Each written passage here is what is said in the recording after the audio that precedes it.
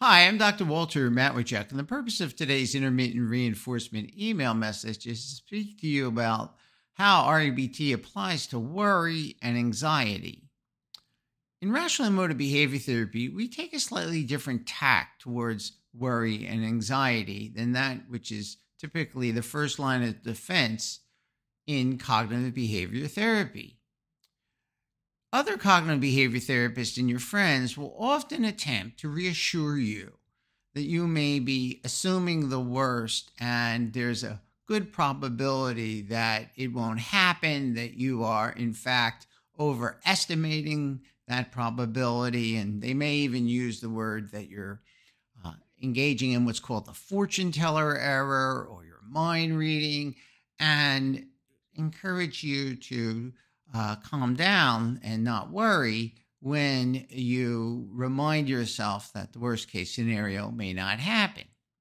REBT is a tough-minded approach to worry and anxiety, and we attempt you to get some degree of peace of mind in the form of transforming your worry, which is very ruminative, into a healthy concern, which doesn't have that ruminative quality, and allows you to approach the problem and do what you can to ward off the threat.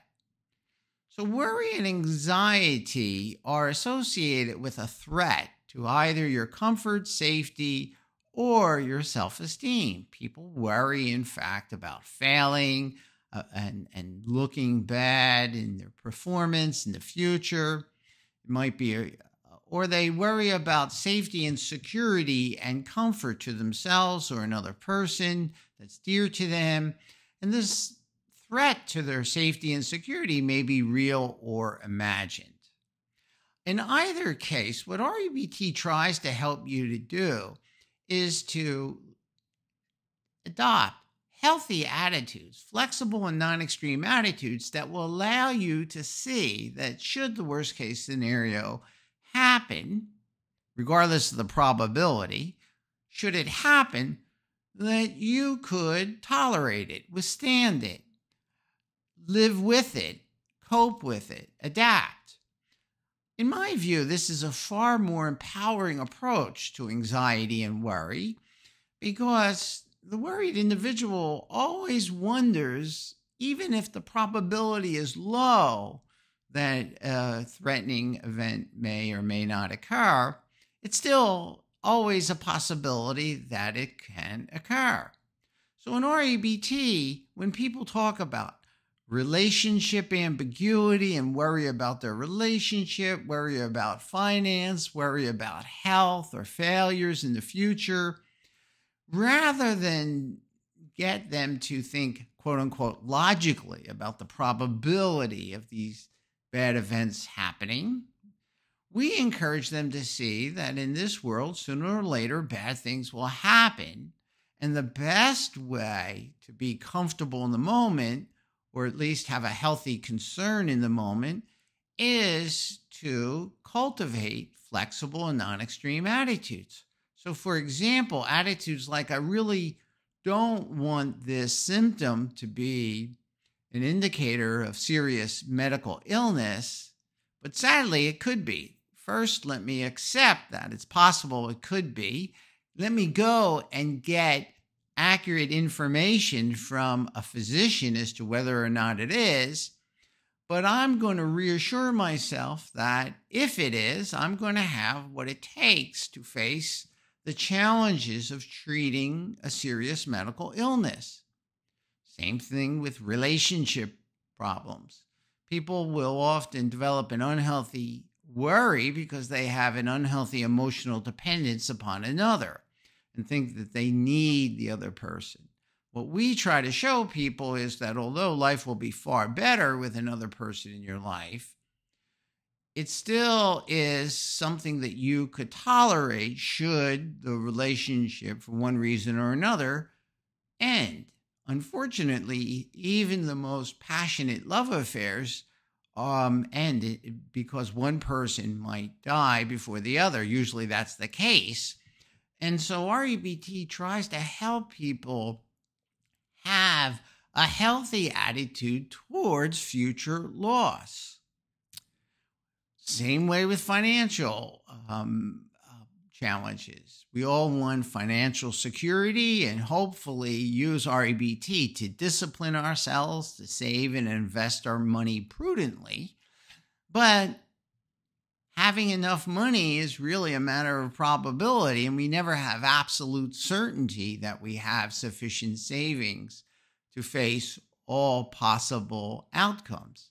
So in REBT, we encourage people to accept that absolute certainty isn't possible and that all we can do is do our best to build our funds for a rainy day and then accept the uncertainty around finances and future threats to our finances.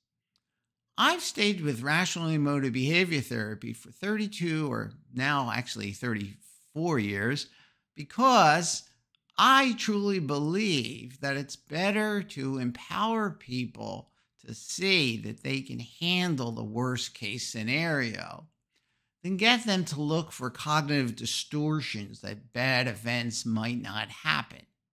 As I like to say, sooner or later, bad things are going to happen. You can run, but you can't hide from life. And rather than develop a reassurance that bad things won't happen, I would rather people develop a tough-minded attitude that whatever the hand of fate has in store for them, that they can rise to the challenge and deal with it. So I would encourage you to study the REBT intermittent reinforcement associated with this video and work on developing the tough-minded attitude that is characteristic of the REBT approach to worry.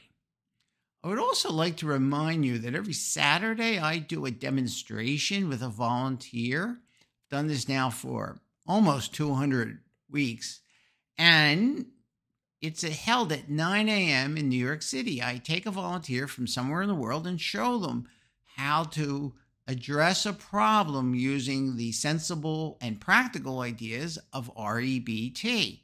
We talk about worry, we talk about losses, we talk about failures, we talk about all different types of problems, and the people that watch learn as much as the volunteer does.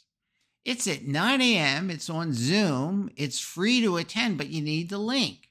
So write to me at rebtdoctor@gmail.com, and you can join us too. The people that come week after week learn a great deal.